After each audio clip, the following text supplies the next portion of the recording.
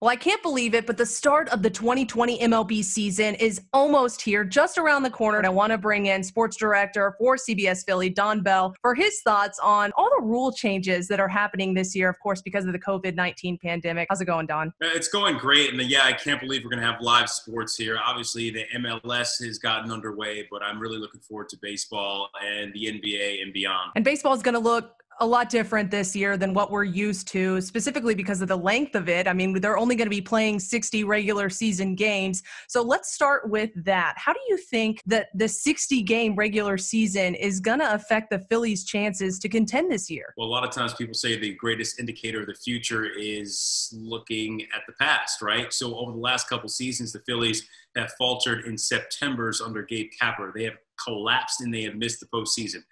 Last year, they were fourth in the NL East and finished 81-81. But they have started fast in both seasons. So, logic tells you, at least you hope for if you're a Philadelphia fan, if they can start fast in a 60-game sprint, that'll very much help you in moving forward. I will say this. Listen, a lot of people, obviously, the pandemic has been hard in every walk of life. For the Phillies, it has been somewhat beneficial because they'll get their leadoff hitter back in Andrew McCutchen. Had the season started on time, he was recovering from an ACL injury. He may have missed the first month of the season, but because this thing has been pushed back, he jumps to the top of that lineup, and that's a big deal for the Phils. And another change for MLB teams this year is the fact that they're only going to be playing their regional division and then the opposing league's regional division. That's going to help the teams limit their traveling just a little bit. So, Don, how does playing only against the AL East and the NL East work in the Phillies' favor? I don't think it does work in their favor, to be honest with you. That is a hard matchup, saying now that you're going to have to play the New York Yankees, who are really title contenders. Also sticking with the NL, if you want to go back there, they've got the Braves, who won the division last year. They've got the Nationals, who were World Series champs. They have the Mets, who have one of the best rotations in baseball.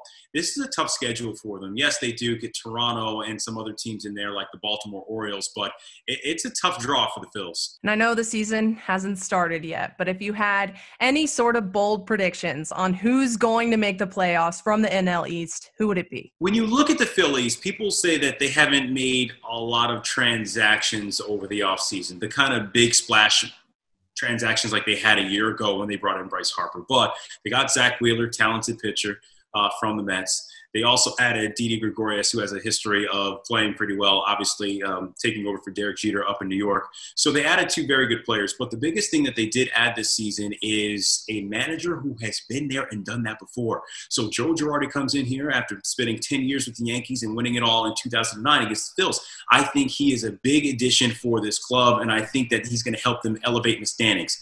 How high is the question? Because once again, you've got the World Series champs and you've also had the division champions in the Atlanta Braves. So I like the Phils to get better this season. Will they make the postseason? I think it'll come down to the final week of the season. And then finally, Don, another change for the 2020 MLB season. I know there's just so much to address this year, but maybe one of the biggest changes is the fact that there aren't going to be any fans in the stands to cheer on their favorite team. So is it really going to feel like baseball without any people in the seats? I think it's going to be very odd, man. It's going to be like a boring spring training environment, if you will.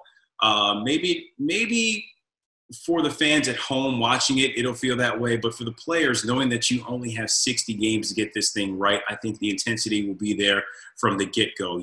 Because in this season, guess what? You can't lay back and have a 7-game losing streak. You can't get swept in back-to-back series, because if you do, your season could be over. The intensity will be there, but I feel for the teams like, say, the Yankees, the Red Sox, and the Phils, who have tremendous home field advantages with their fans, particularly here in Philadelphia. You know what we're like here in Philly. You know what fans bring to the table, and I think that is a big miss for the Phils, who can use some of that energy as they have in years past. All right, Don, we'll see kind of how all this plays out. Thank you so much for spending some time with me today and sharing your thoughts on all the changes that we're going to see this year. I'm Katie Johnston for CBS Philly.